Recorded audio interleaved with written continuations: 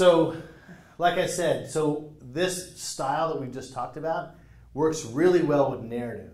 But there's other genres, there's other types of flavors to Scripture.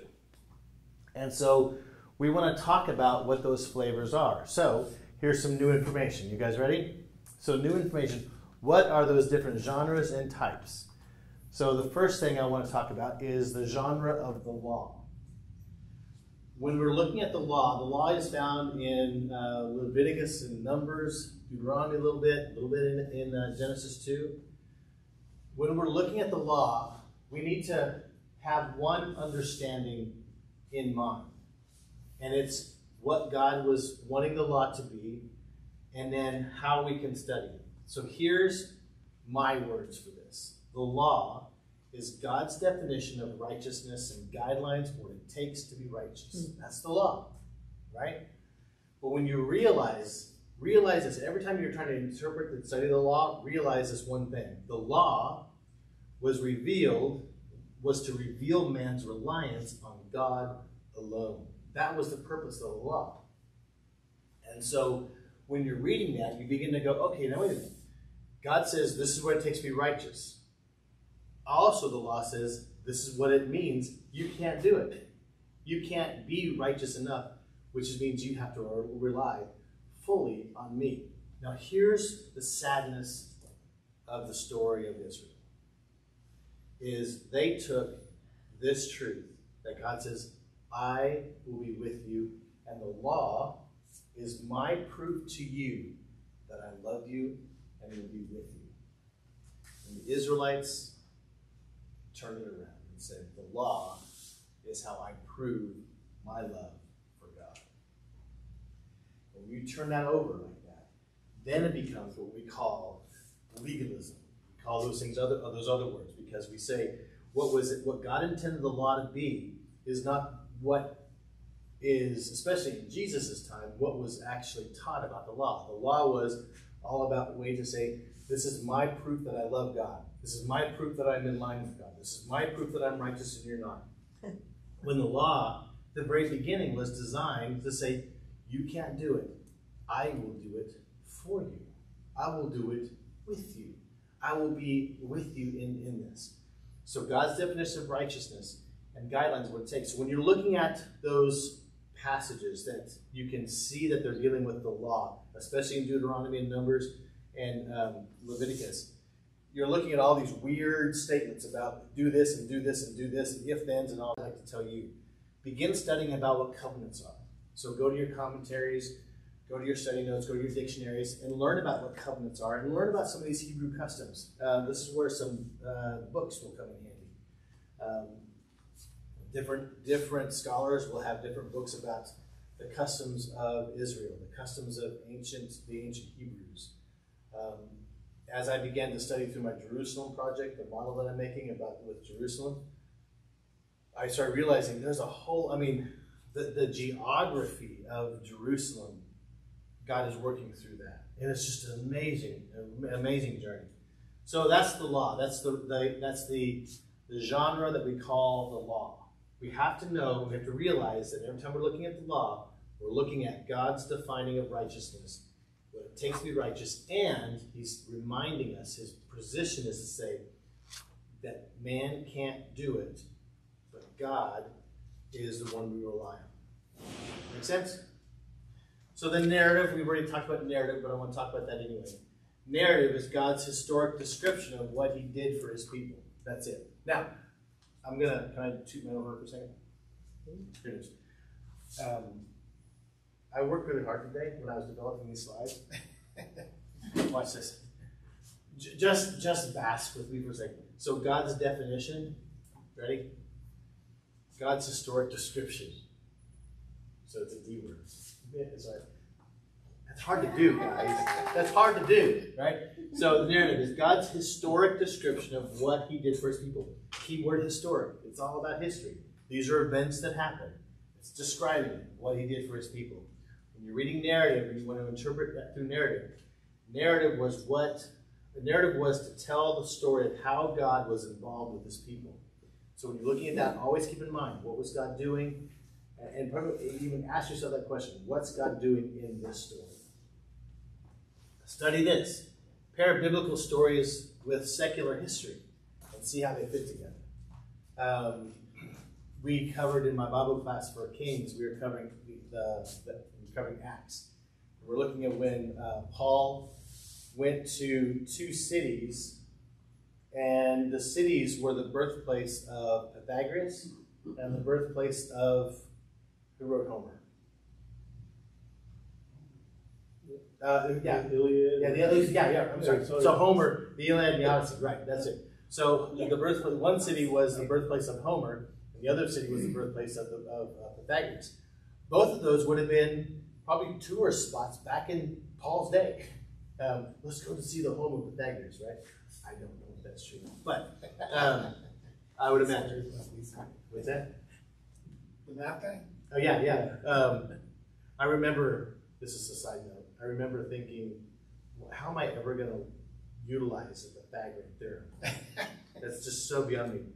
And then probably 3 or 4 months ago, I realized I needed to have some more attic space, so I had to cut another hole in my ceiling for the attic space. And I was like, I need to make it so I can fit a 4-foot object through this hole, which means I need to go diagonal. I'm like, what is the formula for this? And my son Wesley's like, it's a Pythagorean theorem. And I was like, kidding, right? You're kidding me? So yes, I used the Pythagorean theorem. And it works. We were up in the attic last night, and we're like, everything's fitting through this hole. It's working there. All right, so narrative, God's historic description. Another one is wisdom. This is God's poetic declaration. Word. Thank you. God's poetic declaration of his heart and how we feel about him.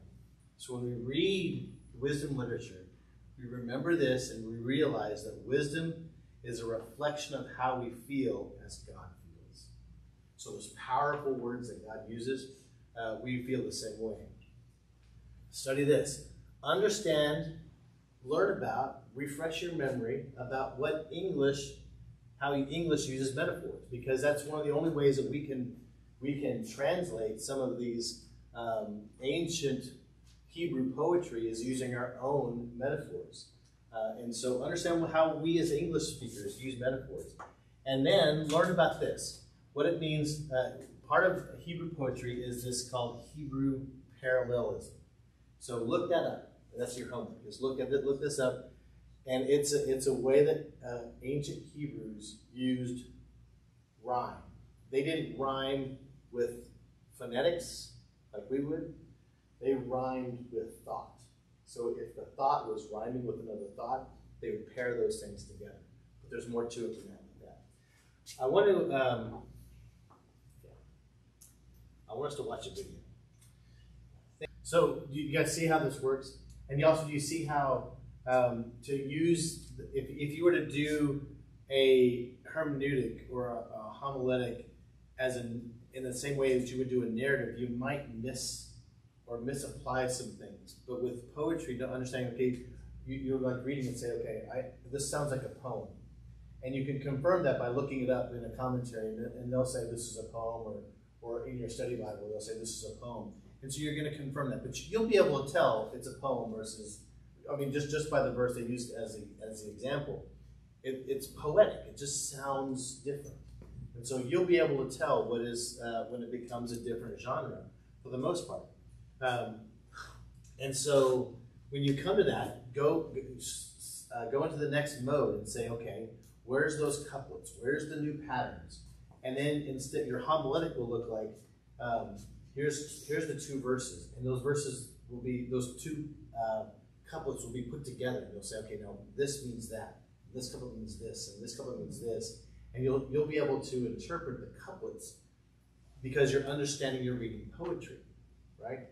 And so there is so much more to this also about poetry. You saw the words that I was scrolling across the video. And so, again, people devote their better part of their lives studying just Hebrew poetry. We're not going to cover any kind of extensive thing in a 15-minute Bible study. So let's move on to the next. So we got poetry. We got some other, this one, move this one here. All right, so narrative, wisdom. This is the poets, the poetic structure, the declaration. The next part is the epistles. The epistle is a word that just means letter, and so you can guess what the epistles are. It's a lot of Paul's writing, it's the epistles.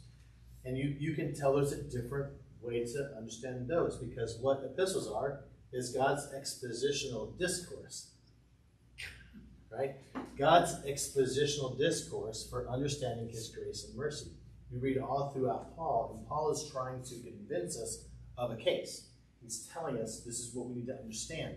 It's a discourse he's having with his readers, and he's teaching us. And so when you look at an epistle, you're saying, okay, what is trying to be taught? That's the question you're asking.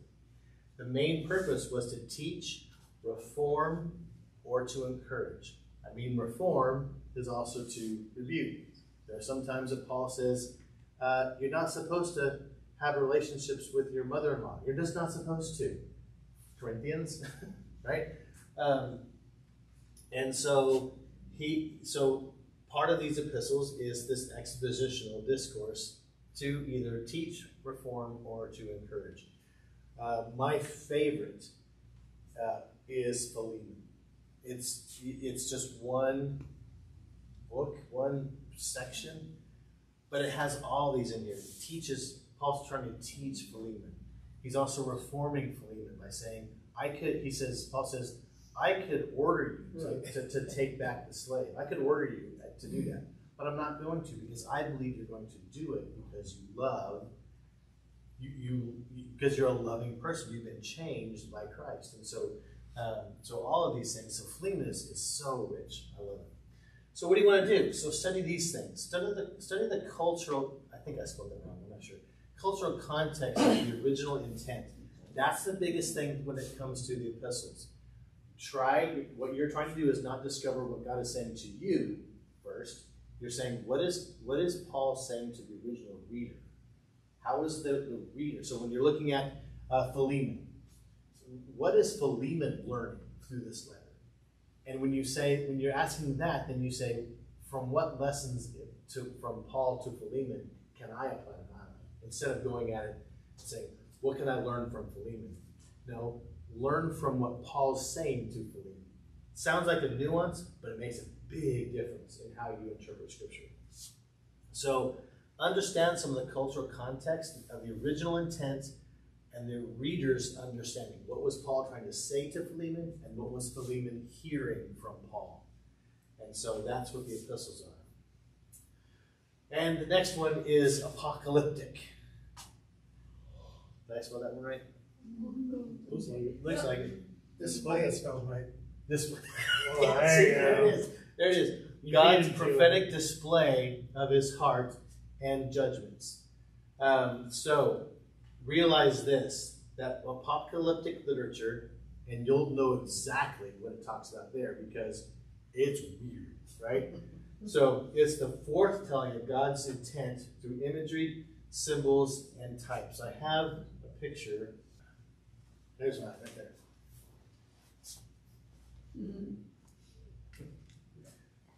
Biblically accurate angels be like, be ye not afraid.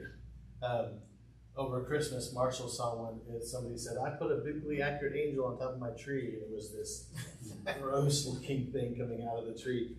Because, I mean, if you think about the way angels are described, especially in Daniel, don't want to meet one, really. Don't want to meet one. Be cool for a split second after I'll leave it there. So I thought I would show you that because the symbolism and the typology that's being used in a lot of the apocalyptic literature is strange. So this is also, let me go back to that's probably where C.S. Lewis got it. If you saw a picture of that. Right. So when it comes to interpreting apocalyptic literature, you got to know the cultural context that help with strange concepts. Know those things. Do not read into the text. And this is where most people get in trouble. is when they tried to assign the symbols of apocalyptic literature to the things that they know about. You look at some timelines about how there's an eagle sometimes described in apocalyptic literature. Well, eagle, the United States is an eagle, so it's the United States. So they assign something that may not be appropriate to assign to that symbol because we don't know the cultural context of that age when John wrote, say, wrote his revelation. So this is where we get into most trouble because we want to try to make sense of it, and so we try to assign meaning to the symbols the way we understand it and may not do it just right. Let me go